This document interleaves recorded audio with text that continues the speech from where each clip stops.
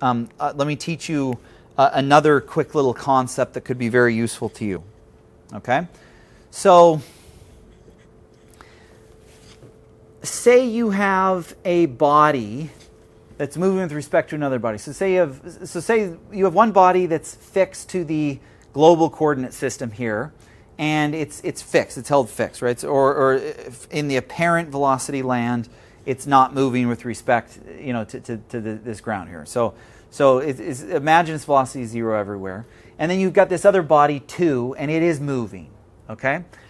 If you knew the velocity of some point on that body, say I just gave you a point, VA, okay, with respect to the ground or that other fixed body, and I also gave you the angular velocity of the whole body, right, that everything that body's rotating the same amount, omega. Remember, it only has a magnitude and a direction, it doesn't have a location, so I could move that omega circular arrow anywhere. It just tells you how much theta it's rotating with respect to time at an instant and in what direction out of the page.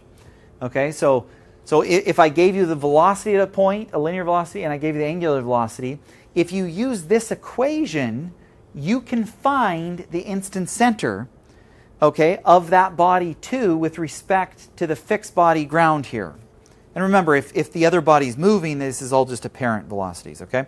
So, but this is a very useful equation. And trust me, the answer is omega cross VA that I gave you. So let's check this. Omega is coming out at you, cross VA. So you take your right hand through omega cross VA. It's pointing in that direction.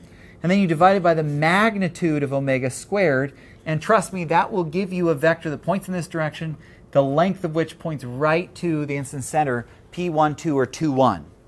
Which is where they both have the same velocity, which velocity in this case is 0 because this coordinate system is fixed. Okay, so that's really useful to know.